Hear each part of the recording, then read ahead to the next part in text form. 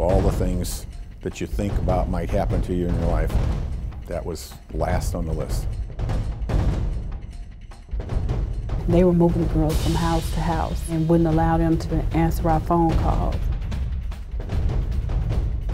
He turned around and shot the victim in the back of the head, point-blank range.